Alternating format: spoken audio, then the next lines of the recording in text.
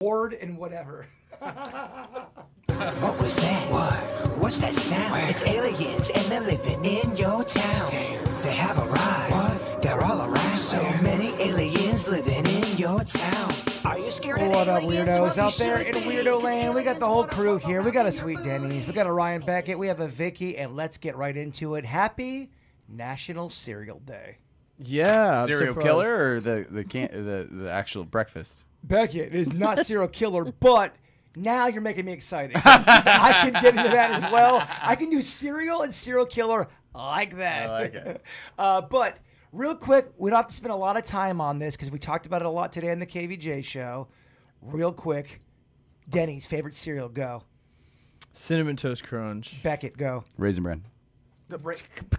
Hold Get on. the fuck out That's of your my I love favorite out of all raisins. cereal. I Get love out of my raisins. house. I love What's raisins. What other cereals have you tried? You healthy dick. I like raisins. What other cereals Thank have you. you had? That's a good compliment. Vicky. Well, actually, it's Raisin Bran, but I'm going to go with Golden Graham so I don't get kicked out. What? So out of all the other cereals you've tried out there, those are the ones you guys really... Get him, Denny. I love raisins. Me too. Well, I like raisins too, but you can have cereal without raisins in it. I like raisin toast is so good. As a kid, I was a big Cap'n Crunch guy with the berries. Yeah, and then you had that bitch boy tongue. Couldn't That's handle right. the fucking berries. They cut up your mouth. Yeah. No. I have an issue with what you had said in my house. Okay, y'all, that's enough cereal talk. Let's get into the weird stuff. Last week, we had a terrible technical issue. I do apologize. Bottom of my heart. We were really cooking. Felt like we were doing great. Beckett, we never got to your tech it. Beckett, tech it. Oh, I like it. Yeah, give us some tech information that people need to know. So this is a new segment. I always love tech. I always love sexual stuff and pondering and being Right into it. being philosophical. And it's a great segue, talking about technical issues, which coincidentally, in a weird spiritual way, ruined the segment last week. So jump right into it. So Denny's is posting an article. It shouldn't be paywalled. It was New York Times recently. I just wanted to share it with the Weird and Whatever group and the audience, kind of get feedback in the chat room. The title of the article is, Are We Technosexuals Now? Technosexuals. And it's something I've kind of been talking about, like one of my business ideas. My good friends in startup, he's got this amazing AI collective intelligence companies changing the world for businesses. But my brain goes, I have a lot of friends, girls and guys, they love sexting. When I was a kid, 900 numbers were a big thing. Now you have OnlyFans, whatever. Hello, Beckett. I'm from Britain. Let me see your cock. Right. And I think if you're in a significant other relationship, either A, they're not going to appreciate it, but they're like, hey, I rather them be on Pornhub than actually talking to the girl that works at the office, right? Because it's like it's a pressure release valve, if you will, right? You kind of feel like technology sometimes can prevent people from doing terrible things to other humans, i.e. STDs, getting them pregnant, not wanting to be in a relationship. Trust violations. Okay. Right? Like, especially if you're candid, open, and honest with your partner that, hey, I'm on Pornhub or whatever, I like it raw, baby. Right. And, like, it's on brand, like they're exercising the demons, right? Like, some people are with significant others and they're against, obviously, infidelity, but they're okay with going to a gentleman's club, so to speak, right? Because it's not actual physical cheating, right? Well... Is it? Well, I guess it's up for debate, and that's kind of Look, the point, is to, like, drive discussion. I'm just saying this. I know plenty of women who would not be cool with their husband going to a strip club. I'm not a strip club guy. I'm not either. Yeah, I don't get I it. actually do not like strip No, me clubs. either. It's such a waste of money. Yeah, 100%. But I get that. Yeah. If you're married and a guy wants to go to a strip club, I get why you would be insecure and not like that. Right. But then again, I was raised in a house full of women, and I was also raised in a house full where my mom did not put up with any bullshit like Right. that. She goes, "Fuck you, you're Right. strip club. I'm gonna cut your mustache off." 100%. And where I was going with my buddy as an AI company changing the world, I was like, well, what if there was a AI sexting app, right? The technology is obviously there with AI, where it's not a real human, right? You're not interacting with a real human, but like these webcams or OnlyFans, like it's a transactional relationship. The girl's not going on a date with you, right? Like from what I understand. So with an AI chatbot, and this is what this New York Times article is talking about in part, now the technology is there. You can design your own AI girlfriend, companion, right? Like in terms of what they look like, and it's machine learning. Is there a personality to it as well? 100%. They'll give you pushback, like have their own certain things, but it's machine learning. So if you're into BDSM or you're into hopeless romantic stuff, whatever, the machine learning kind of learns it, right? Vicky, so I have been saying this a lot on KVJ for about 10 years. I get so much shit about always predicting the future through Twilight Zone episodes. I go, it's a Twilight Zone episode. What he's describing, and from a certain point of view, is a Twilight Zone episode. Do you think Beckett is right where he's going with this kind of thought? Is that where we're going as a society? Robot sex, robot relationships? Without a doubt. Do I think there's a market for it? Absolutely. Do I think it's good for us in the long run? Probably not. I didn't ask that. I said, is it going to happen? It's going to happen. I don't think it is. Beckett's already got it in the work, so of course it's going to happen. I don't think it's good for us. And I don't. And I'm with you on that. And I do think we need more human reactions. Yeah.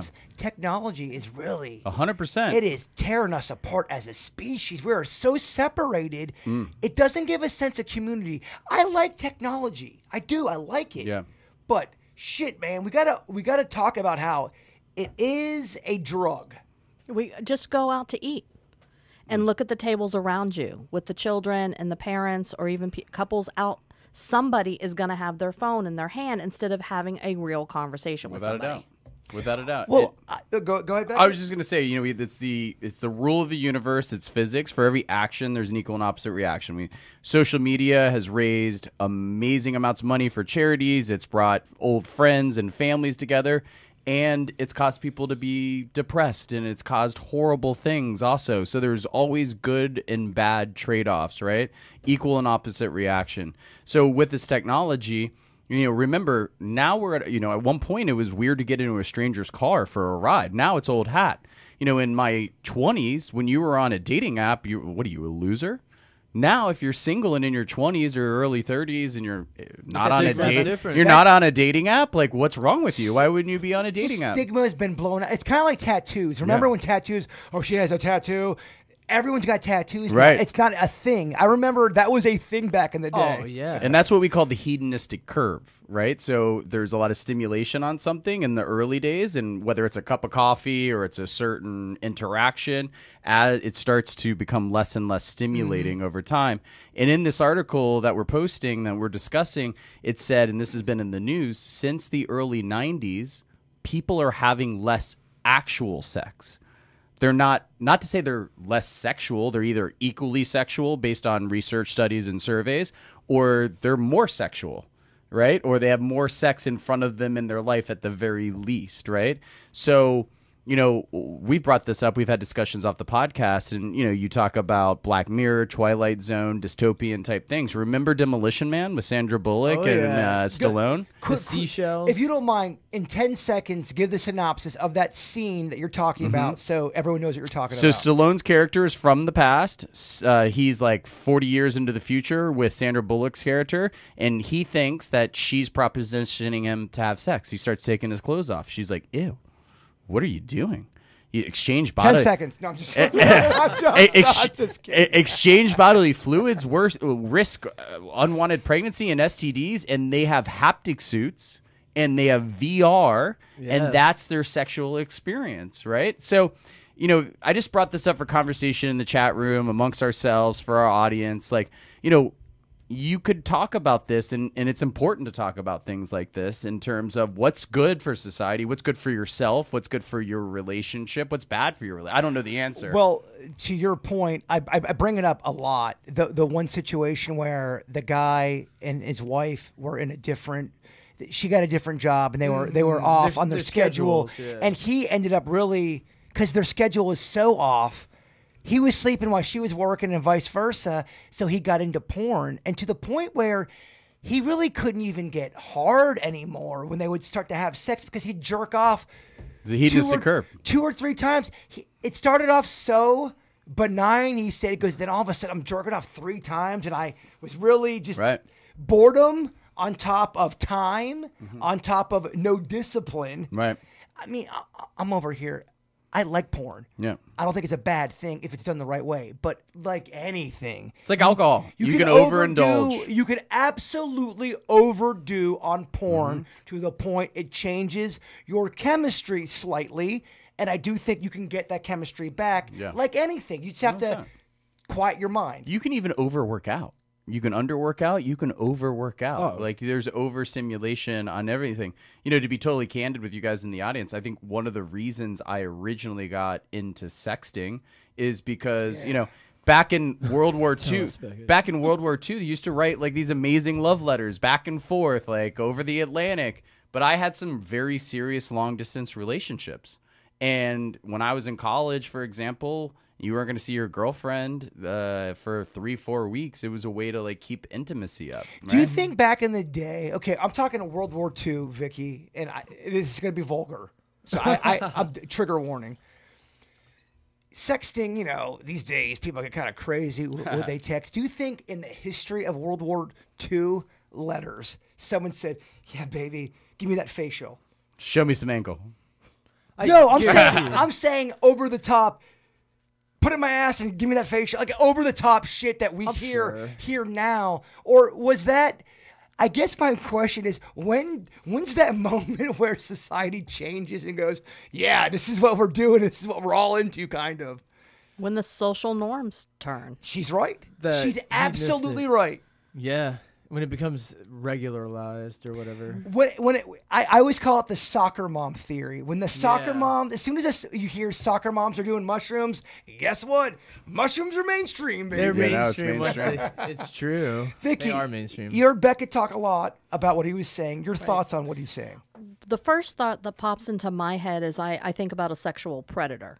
So I think about him honing his skills in this, you know, virtual reality, and that's not going to satisfy him because it's not an actual act. But the problem is that he's gonna perfect it prior to acting on it with a real human being. Yeah, no. It actually could be a dragnet, actually, for sexual predators, actually, because with the technology, monitor. they all leave fingerprints. There was just an article in the news today where this group got picked up in Boca for some crazy stuff that was in the news today. I actually went to high school with one of the guys, by the way. Blew my mind. that he was a part of it? Yeah. Really? And what Yeah, was yeah. the charge overall? So they were filming. They had the girlfriend, the son, minors involved, and I got sent around in my like high school friend What, group. the I'm like, girl? What do you mean? An adult film? The girlfriend and son having sex? I didn't know the details of it, but it was part. And the FBI they were live streaming it and selling it, and they were in court being arraigned today or yesterday. It was in the news today, but. You know, FBI goes in there. It's like, what's that guy's Chris Hansen? He's like, take a seat. Oh, we've you know, watched to so catch much a Chris Hansen. catch a predator. We were just talking about it today. And I know this is a weird analogy, but when you had billboards and magazines, there was no analytics for advertising. Now with technology, you have a live stream. You have fingerprints.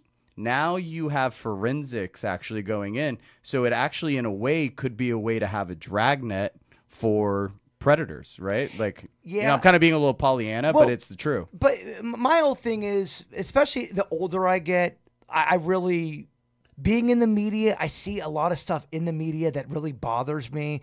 A lot of division, a lot of deliberate fake division just to get clicks and shares. And that does hurt my heart. I don't like that. I want to get a sense of community. So when you see things like that, it is disheartening. With that said, I'm not trying to be a worry Warren here. There is a prevalent problem, a big problem with dudes trying to get underage girls, man. There's just so many videos and so many examples of going, What the fuck, Denny's? Am I off on this? No, in fact, I think I've told the story before. When I was visiting Colorado and I was hanging out with my family, we just put the news on while you're doing stuff in the kitchen.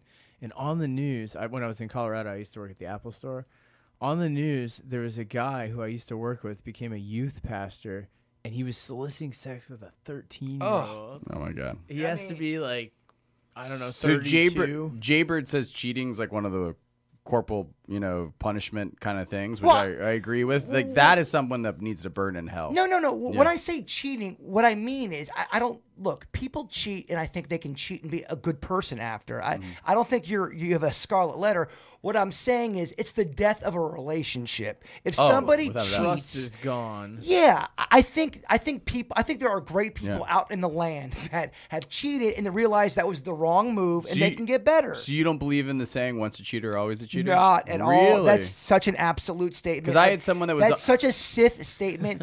Dude, people make fucking mistakes Right. and they realize when they get quiet and still and spiritual or whatever that version is of you to become your authentic self, people go, man, that wasn't the right thing to do, and I don't want to be that way anymore. Right. That does exist. Yeah, that's fair. It really does. That's fair. I'm not saying that's the thing with everybody. Yeah. But it's a thing that we all should keep in mind when someone's trying to do better and give them a little grace when they have fucked up. Yeah, totally. And I think there's certain crimes and things people do where you go, I can't give them grace. No, and, you and can't. I understand that. But then there's other things Yeah. outside of that that I do feel like we do hold on to a little bit too long, possibly. Yeah. Well, to make it go full circle, to me, like anything underage is like obviously you burn in hell. It's the worst crime ever. But in addition to that, like we're talking about overdoing things like alcohol as it relates to tech and anything with sexuality. I think that,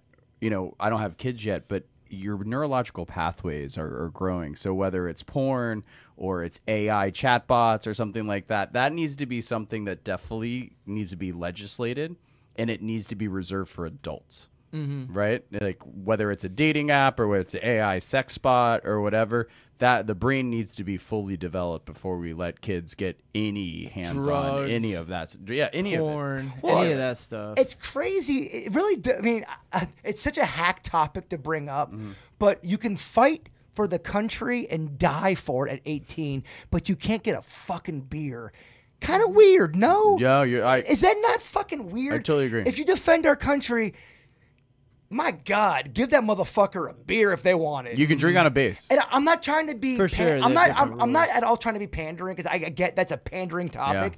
I really believe that. I do. I go, what the shit? Well, Dickie thoughts? I think the no. drinking age used to be 18, and then they changed it to 21. I think there was a period not that long ago where some people Well, it turned 21 and then 18, and Yeah, then no, it was 19, and I was the victim of that. The yes. cutoff was like June of that year when I would have turned 19, and I missed the cutoff by 2 months. So I had a boyfriend who was legally allowed to drink, and I had Name? to wait till I was 21. That's Name? hilarious. Name of what? The The boyfriend? boyfriend. Oh yeah, we want a name. Patrick. Patrick. So I think what happened is there was Beck, not to cut go you ahead. off, but I Yeah. kind of wanted to ask a little bit. Did Patrick bring that heat? That one I'm not Don't answering. answer.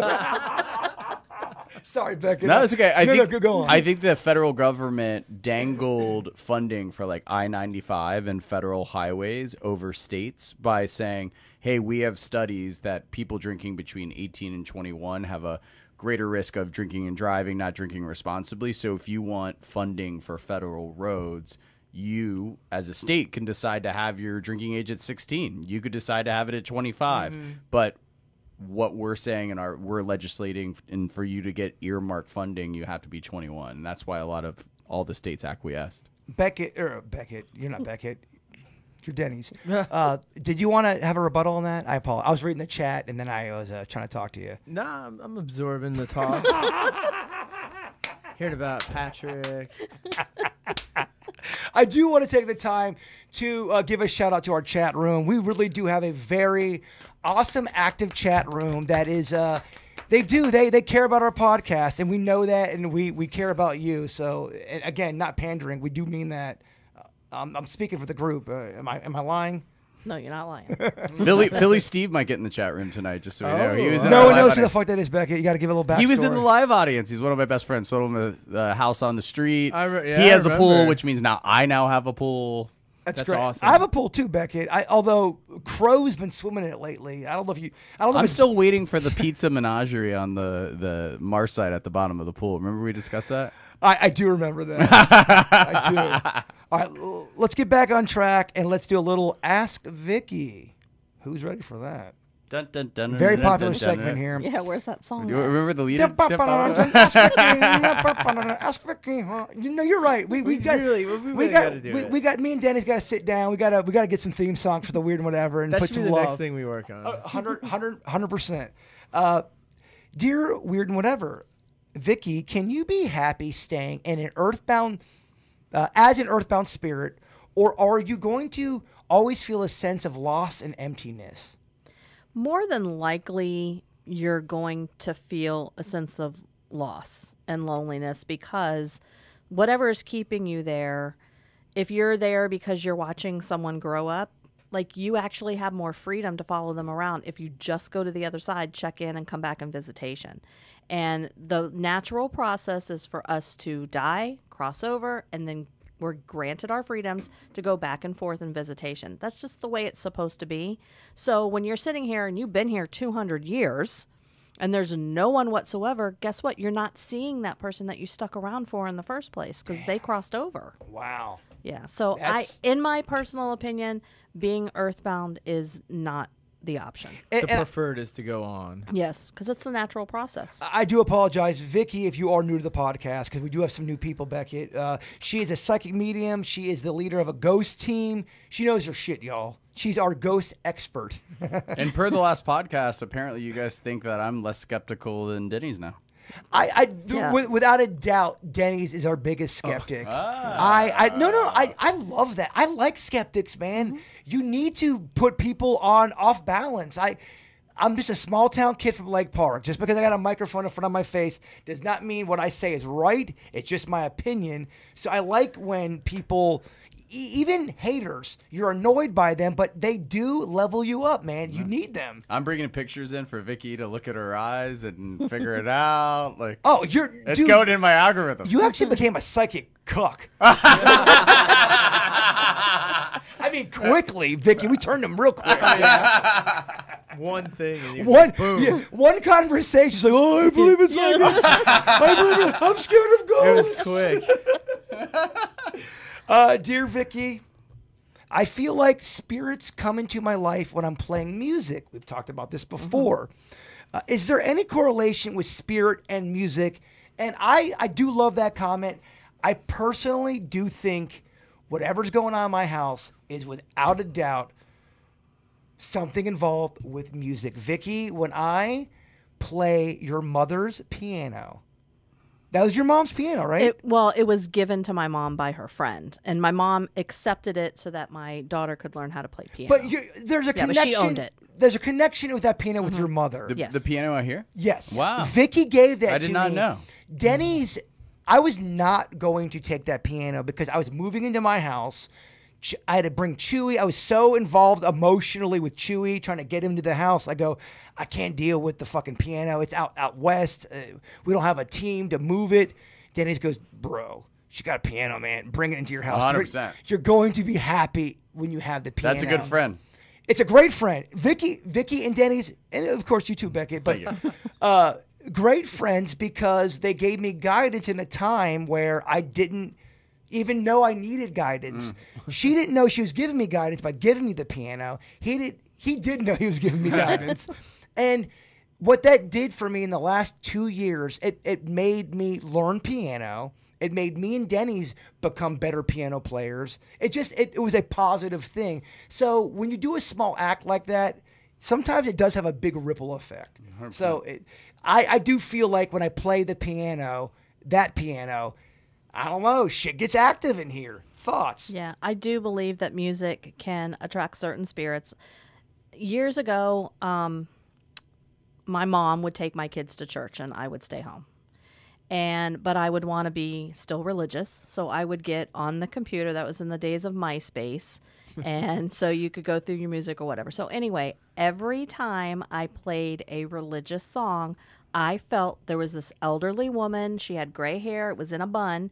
She would come into my family room where I was playing that music, and she enjoyed the fact that I was, listening to religious music at that time. I firmly believe that she was attracted just to that music. I don't know where she came from. I don't know why she popped in.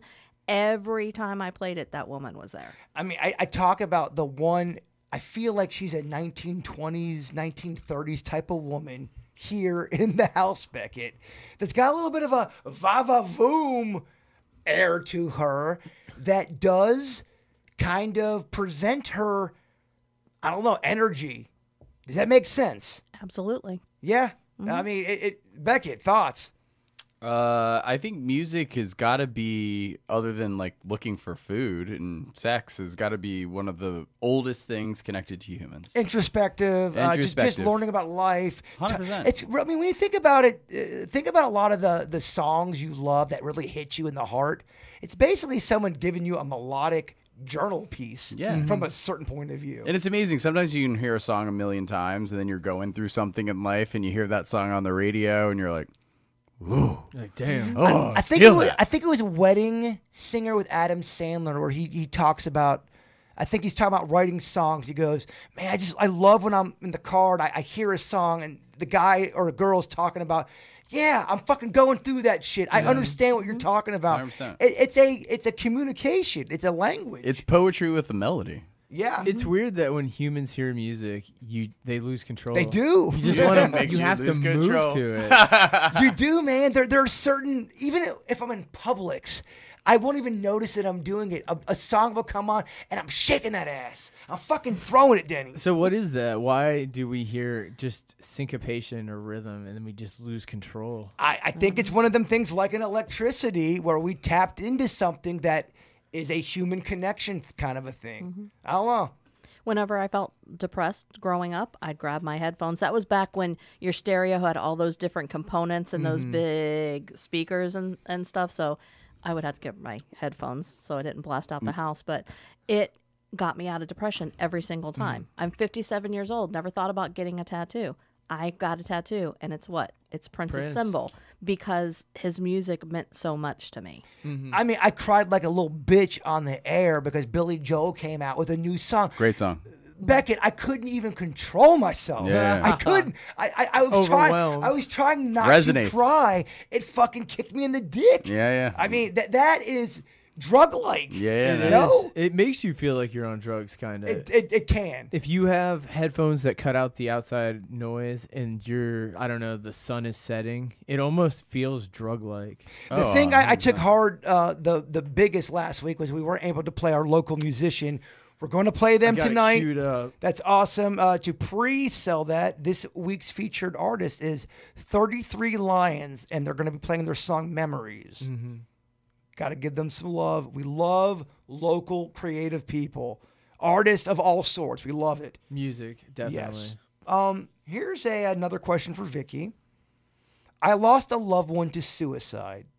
My family says my brother didn't move on because it was a selfish act. This hurts me when they say that. I don't believe it. But are they right? What I've been shown is they're absolutely 100% wrong. That it doesn't matter how you pass, that you are allowed to go to the other side. If you are willing to go, there are people who are assigned to take us. My personal view on it, I grew up thinking that it was a sin. But when you think about it, if you believe in God, God knew exactly what he put on your shoulders. He knew that you have mental illness. He knew that this happened to you, that this happened to you. How is he going to punish you? We're supposed to be, growing up, we were told we were God's children. Well, a parent doesn't turn their back on their child regardless of what they do. So why would he turn his back on us when we do something like that, when he knows you had this whole stack of things piled on your back? To get controversial and to get on the devil's advocate, because it's not what I believe, but it's something I think we should talk about. Do you still have that same thought and belief for a murderer, for a rapist, for someone who's done the most despicable acts on the planet, Right. that do die, and they are in sort of speak the same kind of a situation where you It, not same, but Yeah, meaning that there's a judgment there. there is a judgment. And what I've been shown, and this can be controversial, I've never been shown hell. And also to get what hell is not in the Bible. It's the Bible versions that may possibly have a hell here and there. That was a mistranslation. When Lucifer and his minions fell, they fell to earth. They didn't fall to a place called hell. So to me, and what I've been shown, if you're a serial killer, a pedophile, or any of those things, when you go to the other side, you're allowed to go to the other side, but you have to do the work to change yourself. You go into those classrooms and you are not allowed freedom until you have worked through that whole process and what you should have learned and how you should have lived your life. And I know people want to hear, oh, they did this and they went to hell and there's no saving their soul. I'm sorry, I've been shown something different. Yeah, and I'm already seeing comments. When I said what I meant was, I'm saying there's a judgment to it on the earthbound level. I've always heard if you commit suicide, it's a selfish act, and I was trying to make the comparison of there's a forgivingness for that. Is there the same forgiveness for somebody that does those despicable acts? Well, it's not to me. I don't think of it as forgiveness and thing. It's the work. They have to go and do a bunch of work before they're ever allowed freedom ever again. So it's trust me, they're in a classroom. I know people want them to burn, but what I've been shown is that they don't. Now you're talking about suicide people, or no? I'm talking about serial killers, murderers, or like the pedophiles, all those. What you're saying is when they die, it's not the end all be all for them. There is there is hope for that soul. I mean, they'll eventually, who knows how many eons, they will finally earn their freedoms. Now, people that I have read for people who have loved ones who committed suicide, I've been shown that even if they do go to a classroom, it's usually a very short amount of time. Because again, I think it's taken into consideration. They were schizophrenic, they were this, they were that, and they had all these things on their plate. And so they go to a classroom quickly, and then they're allowed their freedoms. If I may, I'm a PJP2 graduate Catholic school boy. And remember, the Bible was written by humans. Exactly. And if there's anything we know about humans, they know how to mess up a good thing, right? And, there were certain things that were built in religion, as we know in history and society, that were to control the masses. Like even... I know it's a crazy analogy, but even circumcision, that was something that was more hygienic and whatever. It was something built into religion, right?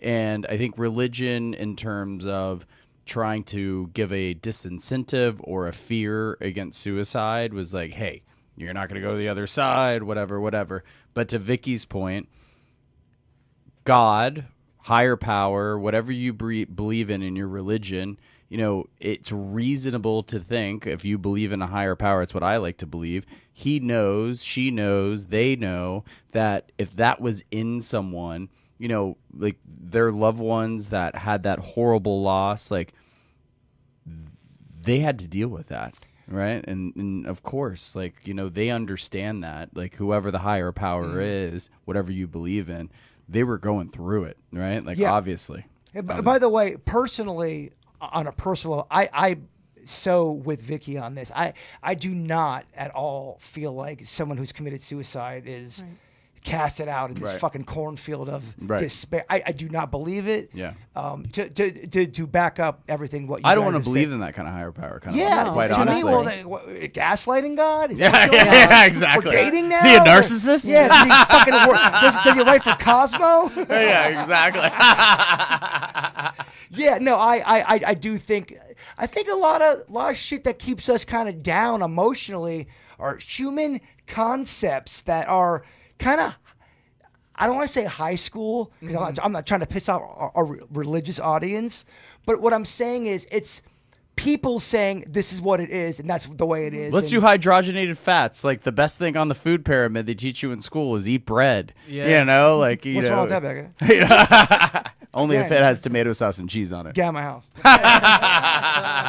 Vicky, great stuff. That's a tough topic to talk about. I almost didn't do it, but I do get that question a lot.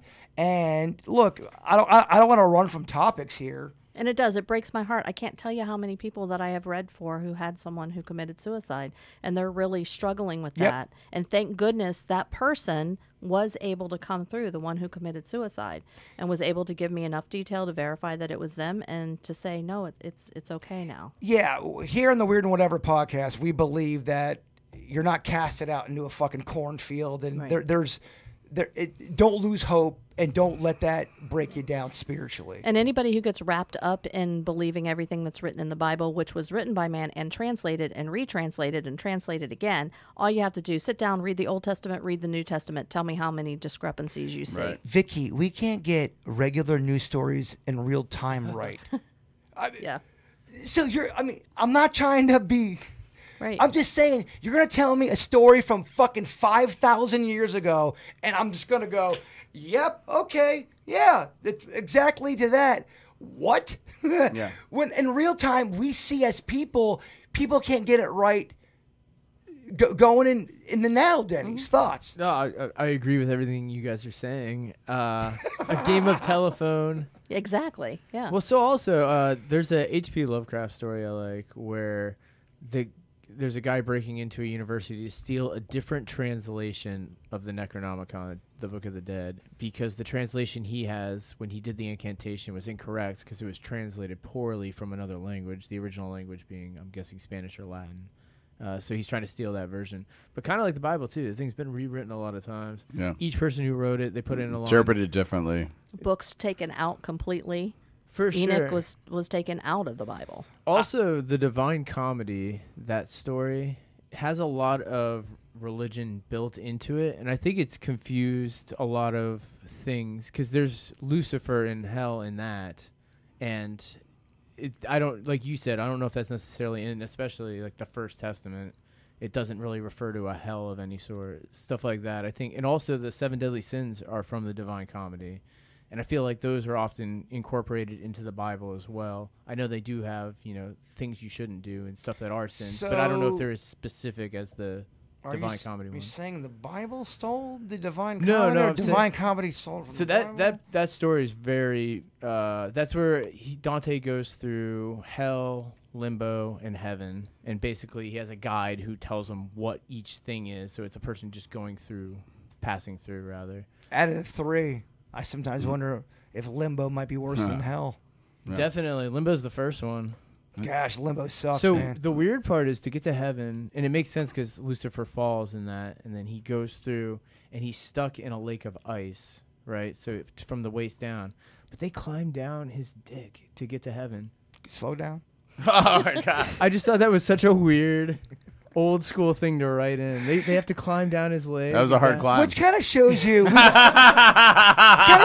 we've always been kind of obsessed with just fucking Well, yeah, but you dicks have and to- puss. It's man. it's biological, right? It's Yeah, procreation. they climb you down. know? That's how they get to heaven. We've always been just animals. It's a weird segue, but while we're on the topic, like I always like to bring it up when the opportunity presents itself. If you are going through it, like you got to talk to your loved ones, like check in on your loved ones. I just Googled it. I don't think it's been publicized enough. Of course, there's 911. There's 988, which is a new suicide and crisis lifeline that the government's put out.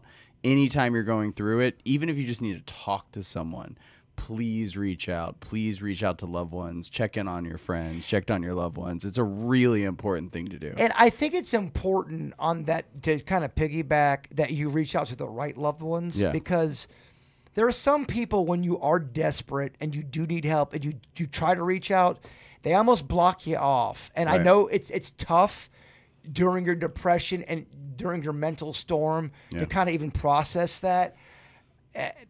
My whole thing would be there is someone that does want to listen to you 100%. and that wants to make you feel better, and it may take a little bit of grit and a little bit of dirt and a little bit of just you trying it out to get to the right person.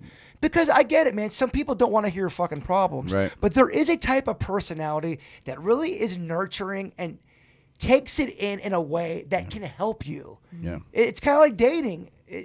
There's an ass for every seat. It takes a little work Yeah. sometimes. Reach out to the empath friend. Yes, reach out to the empath because not everyone's like that. And I get it. I understand that because we've all had the one friend that's not sensitive at all, who's a cold dick. Yeah, yeah. And we've also had the friend that's so oversensitive that they're a crying fuck. Yeah. Bitch boy Beckett. But you also have the people that were taught by society. If someone comes to you and they're depressed or whatever, you throw all these positive platitudes at them and they don't mean you harm, but that's actually toxic positivity. Yes. And that is just as toxic as real That's negativity in your face. And people just, you want to be heard. Right. If you're upset, someone saying, well, there's starving children in Africa. You ought to be lucky that you had a good meal before your husband left you. I mean, those kind of things don't help. Right. No. In fact, it's so not at all in the realm of the fucking discussion. It's going, I just lost my leg in an accident. Why are you so bad at math? Yeah. What are you talking about? It doesn't make any. I mean, and look, everything's perspective. Even if you're the richest person or the poorest person, you're still a human, and you're going to go through the emotions of being a human. So what's not a big deal to you is going to be possibly a big deal to somebody else. And I think we all should just give ourselves a little bit of grace. Yeah, 100%. I mean, I'm not saying be a doormat and let people who have emotional problems run roughshod on you, because that's not cool either. To Vicky's point, you're not helping them. Right. But there's a kindness, but a strong kind of hard love talk you can have. Without a doubt. Yeah. Great stuff, guys. With that said, yes, Denny's? With that said, what, Bird? Did something happen? I saw you look down. Oh, no. Oh, no. okay. I was turning my ear Jay towards Bird's you. a little gun shy. I saw you. Something sounded different in my headphones, and then I saw you look down at the box, and I go, shit. I was Did it turning my ear towards you so I could hear what you were announcing. Oh, Becky, you're going to like this number. We got 69 people watching right now. That's right. That's right. Praying. This is an email. I tried praying recently, but I suck at it. I was wondering if any of you pray, and if you do, what does it sound like? Do you pray, Vicky? I don't know if you classify it as praying. I told this example not too long ago. I was like constantly, I would meet somebody and I'd say, oh, please let this be the one. Let this be the one. Please, God, let this be the one. And then I realized I was telling God what I wanted instead of letting God. So now I changed it to, please let the right man come into my life. So I have turned it back over to him. I do, on occasion, I'll say, please let my daughter get to and from whatever safely and things like that. I'm not an expert on praying for sure. No, I only ask because I'm very curious to hear how everybody deals with this stuff. Because some people don't pray, some people do. I have my own personal story that I want to get into. Beckett, what are your thoughts? So this is How do you pray? This is very honest. I'm a desperate prayer, right? Like I don't find myself very religious unless I'm going through something tough. Gotcha. Then all of a sudden I find myself a little religious, right? And now I find myself praying, and I pray as like a voice inside my head, right? Hoping someone higher power hears what I'm saying. Please, God, make it just chlamydia. Please, just chlamydia. Just make it chlamydia. I still don't get it. Yeah, one of the curable ones. So I just kind of put it out there, whether you believe in The Secret and you're not religious, or you're Catholic, or you're Buddhist, or you're spiritual, or whatever. I'm like, listen, I'm putting this out in the atmosphere, and my undercurrent, like Vicky, is Christian. It's come in and out of my life, like throughout my entire life. And, whether I'm going through a tough time or something I really want, all of a sudden, like, that's where the rubber meets the road. That's where, like, we were, like, people, like when we were talking about the dystopian thing with the Black Mirror thing, we're like, hey, can you get uploaded to a server? Or do you want to roll the dice and say, hey, I'm going to roll my dice on that there's a heaven? Like, that's really the shit test. Oh, yeah. That's really where the shit test, right? And, when I'm going through a tough time, I'm like, wow, and it's kind of like an internal thought.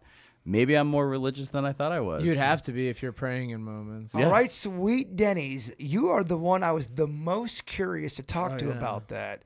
Praying. If you were to take off all of your social graces hats and say your honest opinion about praying, what would you say? So I like the concept of praying. I think it is good because, all right, so I don't necessarily ever pray ever. I've never in my entire life, but not because of any reason. I just never was told to do it, and so I just never did it. but I don't even know what I would use it for. What So I do just an internal dialogue. I think humans by nature have to talk out things in their head. So you more or less talk to yourself, so to speak, in your personal voice, but when it comes to God and talking and praying, not even a thought. just Not, feel not, like he not does- even as a kid. I just feel like he doesn't want to hear from my ass at all for any reason. He has no need. There's plenty of other people out there talking to him. God, please make sure I throw this touchdown pass. Please, come on. If you don't mind we me- gotta win the big game. If you don't mind me asking, has being a father changed your perspective at all on any of that? On religion or Fuck Or no. religion and Life. life and how you're thinking about it, and having a baby definitely changes your entire life as far as perspective and everything. It adds a new emotion. It does a lot of different things to you. So I feel like to be unaffected by it would be very difficult. But that is something that I get on a human level. I think what Beckett's asking, did it change your perspective on God? God or spirituality. because what I would add, maybe just a little context to that. I think that when you're single or maybe even when you're married, you can kind of float by a little bit. But when you bring another life into the world, I haven't done that yet. Dude, But- it's next level. but it's gotta hit your spiritual keys a little bit, If it doesn't, check your fucking pulse. right? it does give you a mortality check. Yeah. Oh yeah. It makes you think, all right, I have to start doing some responsible things with, my lifestyle or whatever. But the meat and potatoes, no change on the God thing. It hasn't changed that for me, but it does make you think about your own mortality, and then really just, it's just amazing because I guess so much time passes. I turned 40 last year. So much of my life happened before I ever had a son, right? He only is going to know me from this point forward. There's been everything I've known up until this point. So much folklore. It's just so much. So looking at, thinking about my own parents' life, it makes you think about that type of stuff, more grand scope. It does. It gives you a perspective of going, everyone's a human, and they were just trying to figure it out just like me. And we just forget, even though, I've lived my entire life through my own eyes, the early years are pretty tough to recollect. And just watching, because Lachlan's going to turn 1 year and 2 months this Saturday. It's He's insane. 10 months old. It's insane.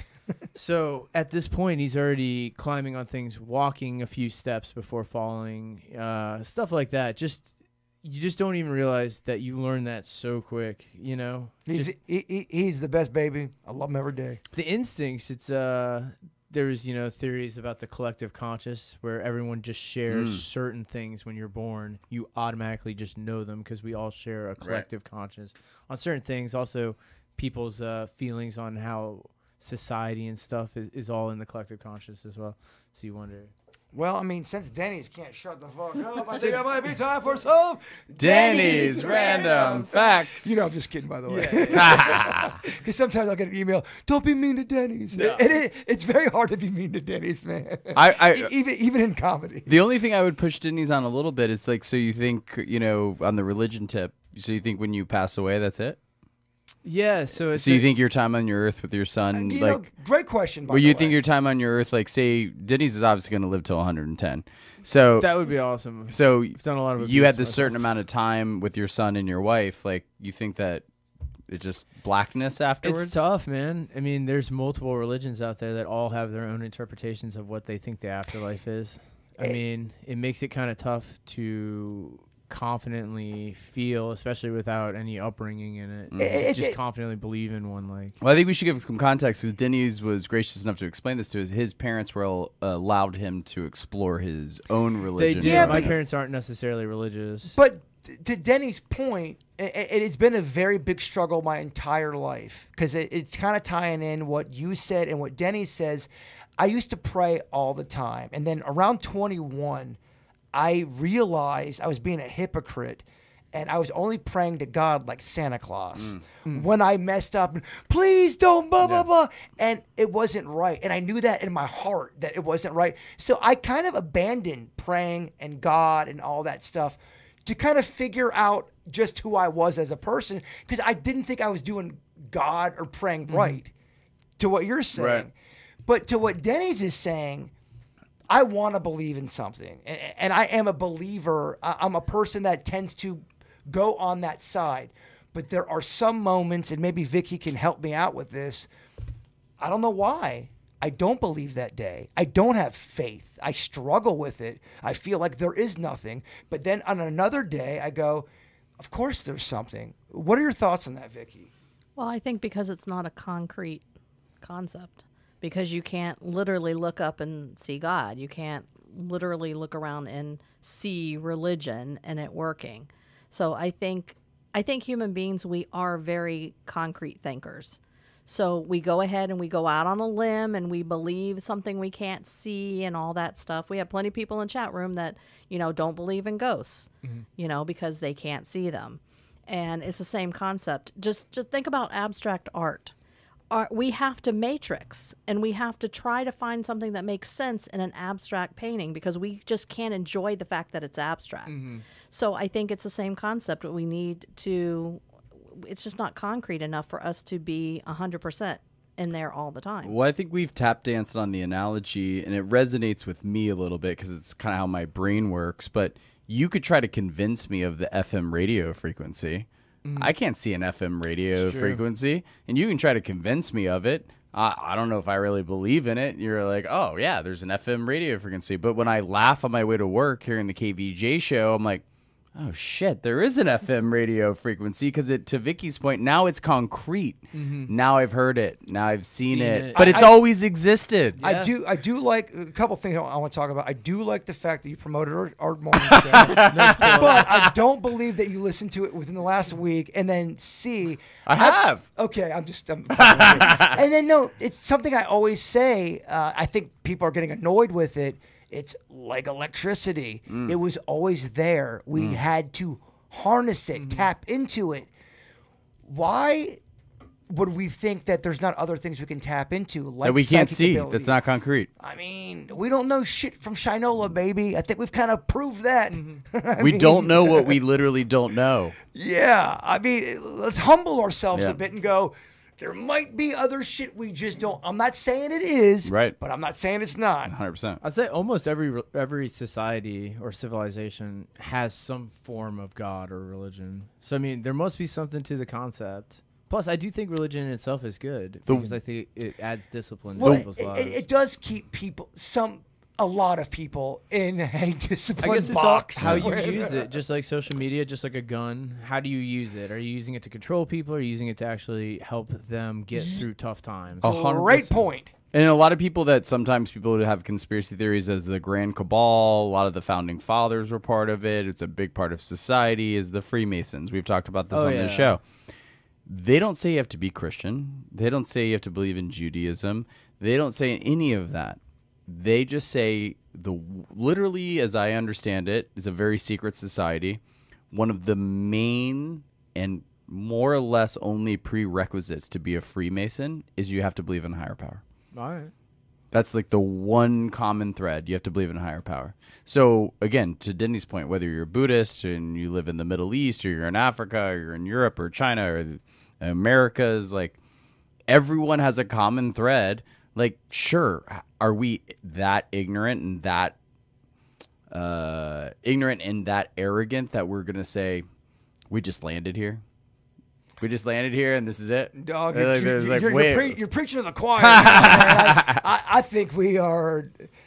I do not think we are the only people that's been on the planet. It's my personal belief. I do not think we are alone. We weren't even the first things. We had dinosaurs. We had Dude, I think pre-civilization. I think we got a whole human. fucking Mad Lib of 100%. bullshit that's goofy and weird that we don't even understand. With that said, it's time for some Denny's random facts. Oh, our sweet Denny's does a great job searching the internet with great factoids to make us learn as people and a society. Vicky, our educator, she grades him, and if she loves it, she gives him an A. If she doesn't, she can give the A and she can throw that D. Denny's, the floor is yours. Well, we kind of drifted from the topic. I thought there was a seg earlier, and then we kind of started going off on religions and stuff.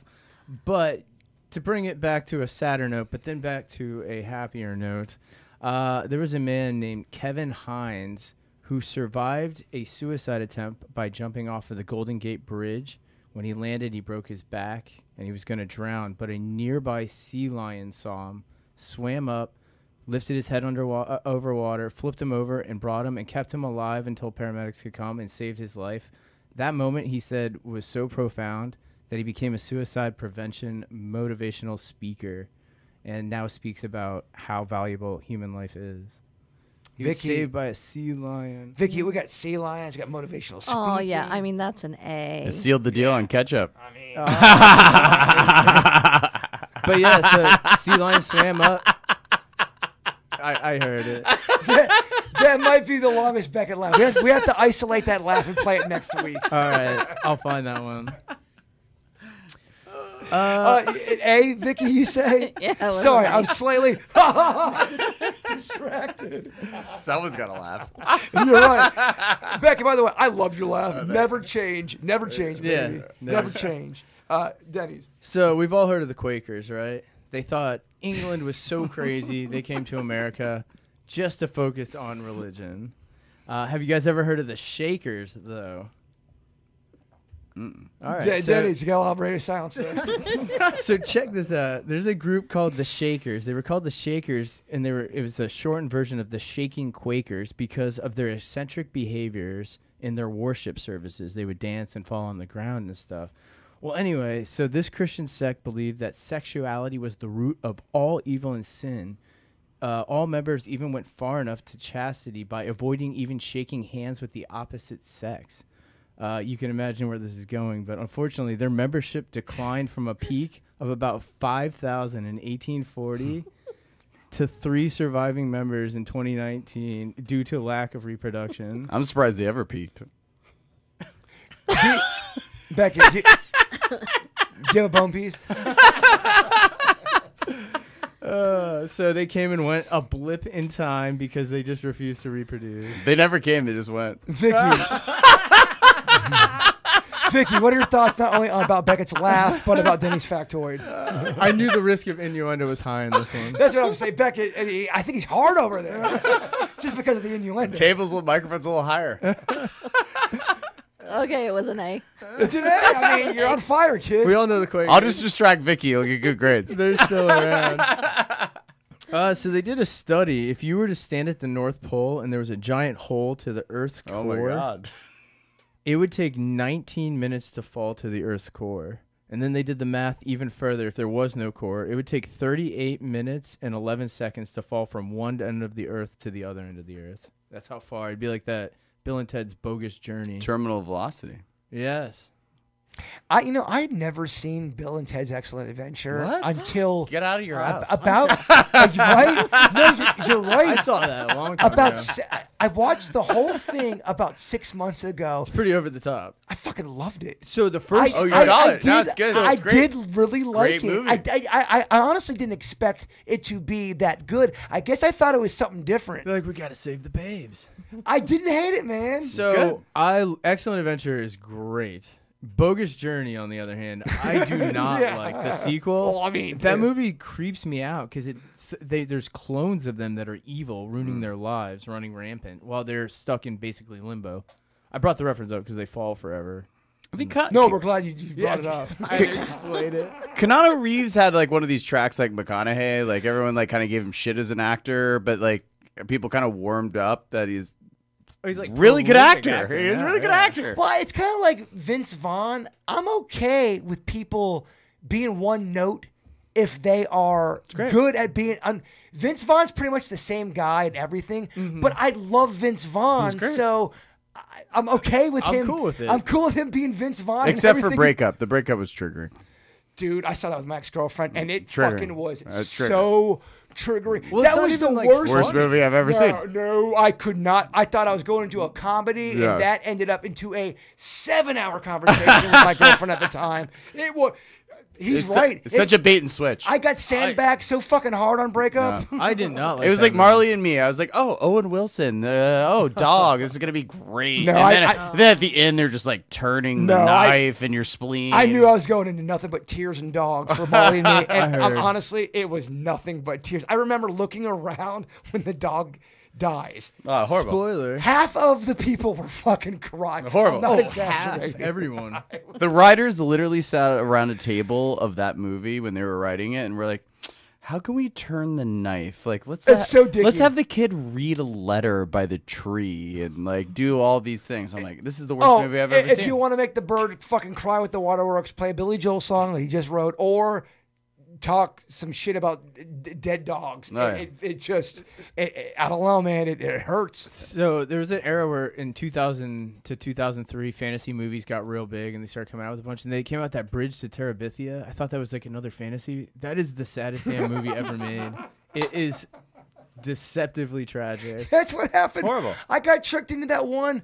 Haley Joel Osment. What the fuck is that kid's name? Pay It Forward. That dude, the Dude. ending of that comes out of nowhere and it's so painful. It was 7:00 a.m. on a Saturday, and it was on TBS, meaning it's not a 2-hour movie no more. It's a fucking 4-hour Right. movie. Oh my god. Did you have And commercial I breaks? got sucked into it on accident. I'm like, I was cleaning my room and it was on in the background. So I get so emotionally invested to it. All right, this is a pretty good movie.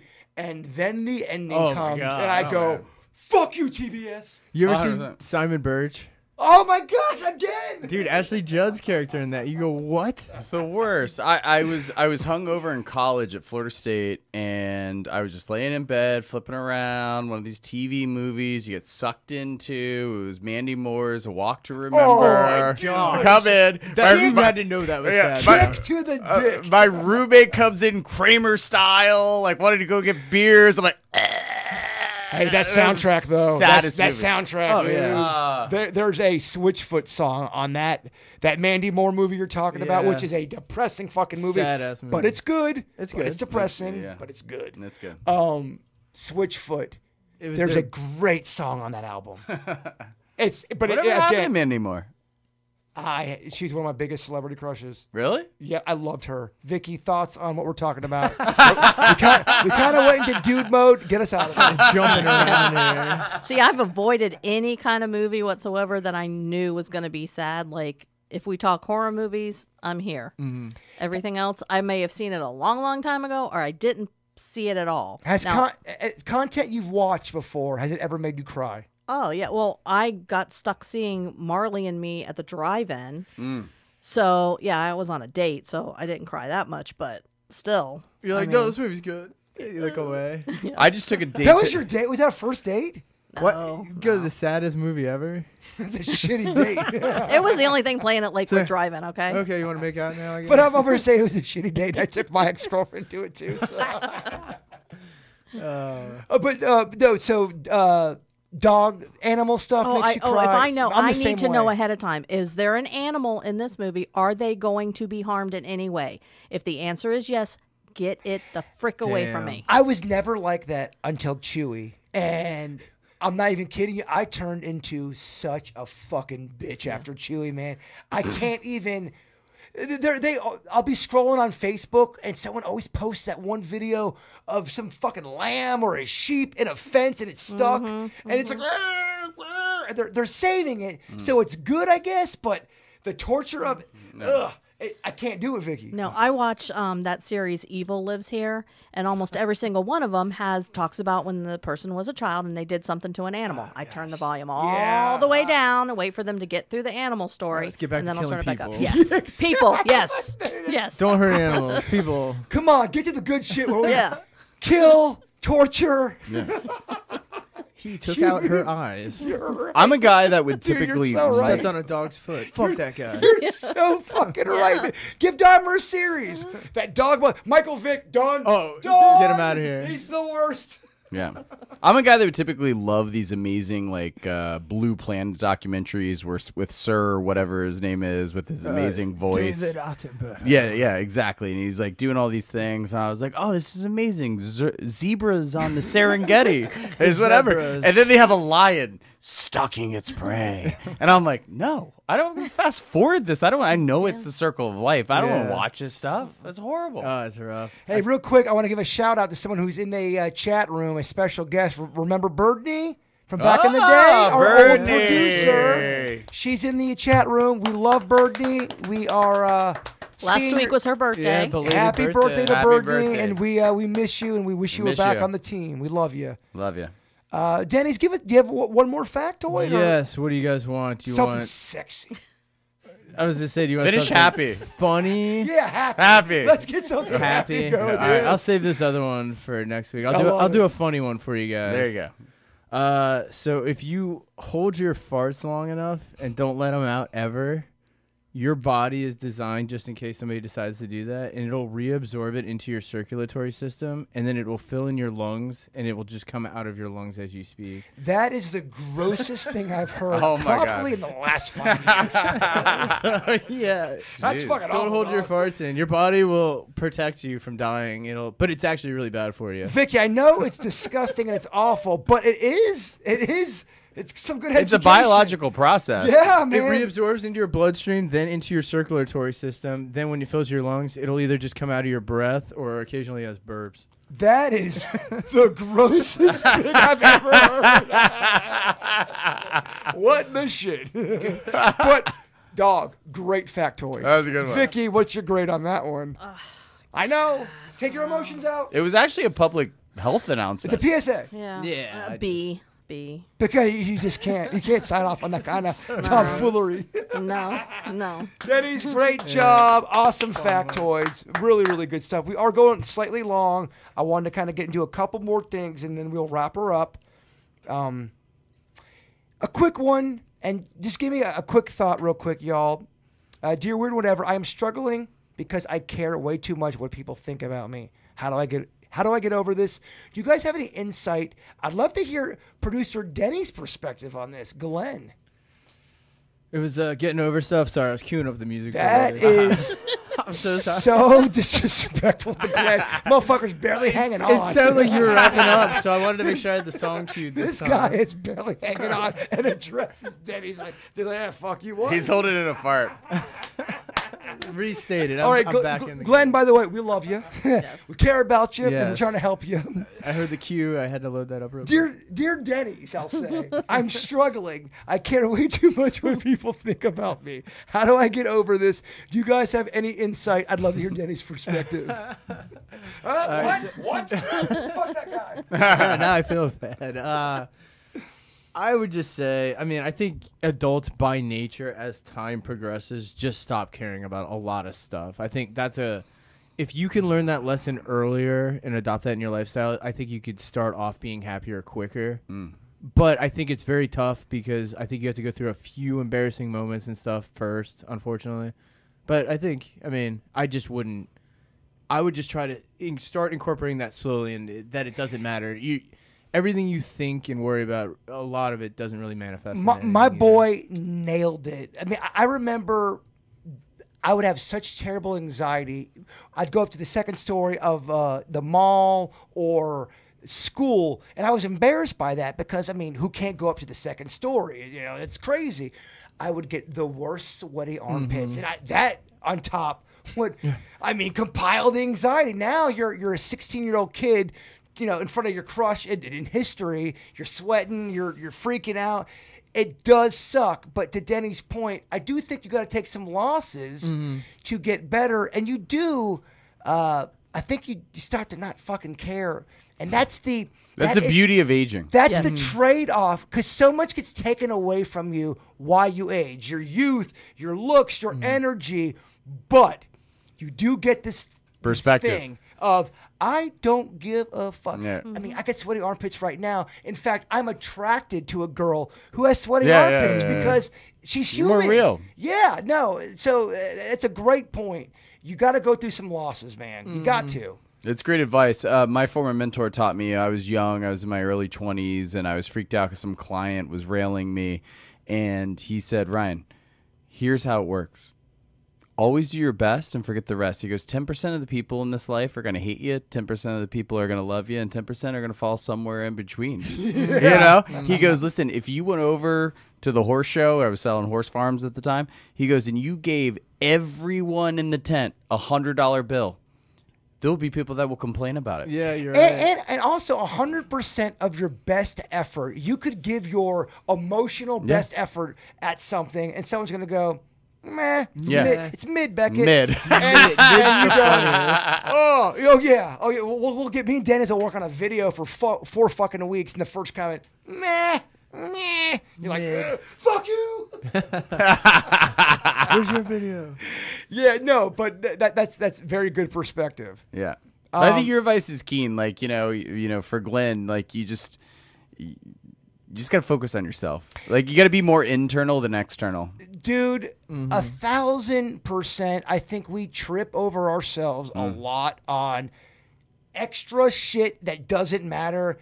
Stay focused to your goal. That's right. Not to turn this into a Tony Robbins podcast, but it's cliche and hack because there's something to it. Yeah. There's a reason why it's cliche. 100%. Because there's fucking truth to it. Yeah. Stay focused. Don't get lost in the sauce. Don't get caught up in the noise. Yeah. Can I get an amen? Amen. Amen. All right, very good. Okay, real quick. Fuck Peppa the Pig. Do you have that clip? Which one? Just of Peppa? Making Do you fun know of about this Peppa the Pig?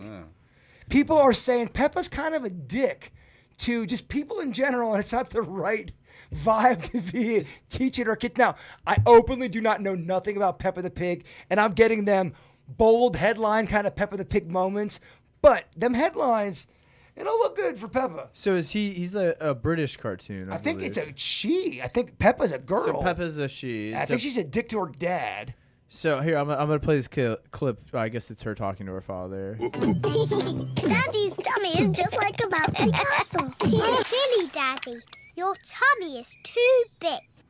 You've got a big tummy, Daddy. Is there a baby in there? Daddy, you're too big to go down the slide. Daddy, your tummy is too big. Do not let your kid cuck you. No. We are not letting that fucking happen. Daddy, you're stupid. You're dumb, Daddy. No. Daddy and Mommy are paying the bills. Shut the fuck up and go to bed. In a loving way, of course. It does send I guess, a message. I mean, I'm not really mad about Peppa hear the Pig. ya. I'm not at all mad about Peppa the Pig, but I do like going in The on controversy I of love it. going in on cartoons. I think it's about time pigs push back. I think it's about time pigs push back. All right. They've been treated like shit for so long. They should push back. I like a sassy pig. I thought there was more to that. All right. You want a sassy pig in society? I get it. All right. Maybe I should have brought up Peppa the Pig because I felt like my rant didn't really hit either, Beckett. So we're all good on that one. I just man. feel bad for pigs. Finally, someone's like taking over. The I'm with you because Piglet's kind of weak. Yeah. Piglet. Porky's kind of weak. Charlotte's Web. Yes. I Although think- the spider's almost better. All right, go on, Bruce. No. You go. No. I had to calm myself. I was about to go on a big Winnie the Pooh rant. Oh, jeez. I ain't all trying right. to do that. That's right. Go I on. don't want to bring up Eeyore Go around on. this guy. Piglet. Piglet. Vicky, I have a major problem with the cast of Winnie the Pooh. I think It's they teach kids to be sad and fucking depressed, man. It's true. I think the only person that hates Winnie the Pooh more is his own son, Christopher Robbins. No, the person that hates Winnie the Pooh the most is Winnie. Winnie hates him the most. I think Winnie likes himself. He just gets in that honey and stuff. I think everyone else in the He's always being honeypotted. he's like pretty content with everything. Danny, you kind of sound like you're being a little sexual. Always getting that honey pot. Yeah, you know how he does. I just think his neighbors suck. They all suck so bad. I am so against Eeyore. Vicky, I know he's got mental health issues. I'm just saying Eeyore's got to do the work. So the only stuffed animal I have from that series is Eeyore. Oh, wow. Dude, what a drag. Wow. Well, even on Sesame Street, you had what's his face? Snuffleupagus? No. Oh, Snuffleupagus is probably more analogous. No, you had Oscar the Grouch? Yeah, Oscar the Oscar had Grouch. passion. At least he stood for something. Yeah, he was grouchy. He had a fucking opinion. Yeah. He stood tall. I live in a trash can. Snuffleupagus. It's tough for me to respect. Oh. Yeah, I get it. Snuffy. He was a weird character. Someone's gonna send me an email. How dare you? Don't let your kids listen to this podcast. Seriously, just don't. It's a PSA. Okay, let's get serious. My favorite part, or one of my favorite parts of the podcast, is when we talk about local musicians. Last week, we weren't able to play this band. If you are a local songwriter, please send me your stuff. It does mean a lot to me in my heart and my spirit. I want to promote you. It's tough to get music out. Me and Denny's do music all the time. We're on the radio, and it's tough to get shit out. Am I wrong, Denny's? No. You told me to remind you. Oh, yes. Okay.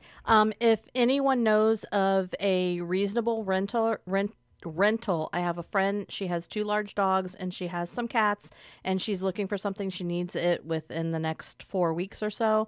You can send me an email at nancy38drew@aol.com. When I say reasonable, I'm like $2,200 or less. So you're just looking for a place where she can move in, whether it's a room that can take animals. Exactly. And she Okay. needs it pretty soon. And can people also email you at that That's link? the same address if for you want to set up a readings? reading. Yes. Love it. Great. And if you want that reading, she'll do them. She's the best.